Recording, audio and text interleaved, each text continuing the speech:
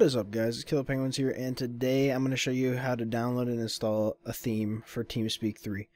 So on this website you can download different things like sound packs, icons, text messaging, administrator tools, and translations, but I'm going to show you themes. The link will be in the description, so click on the link, it'll bring you to the themes. There are so many themes, some get added a lot. So want to come up there, find one that you like, read the description, click on it. Say you want this one, I don't really want that one. Just click on it. Say you found one, click on it, hit the download link.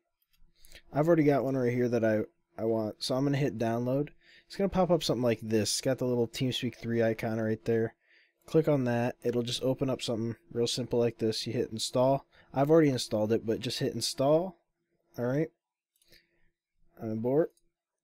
Then you want to go to settings. Don't worry about the cat right now. Go to options, go to design, and then find the name in here. Mine was black and red, so I'm going to hit that, hit apply at the bottom here, and it's going to apply it. So it might happen like this where you're going to download one and you're going to get a folder.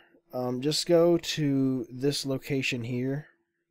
Go to where you've downloaded it, Teamspeak. So I'm going to go to my program files, Teamspeak 3 client here, and then go to styles and just plug the folder into here, and then restart your Teamspeak.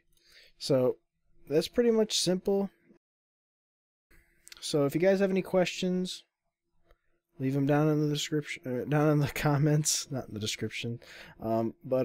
Thanks guys for watching, and see you guys next time.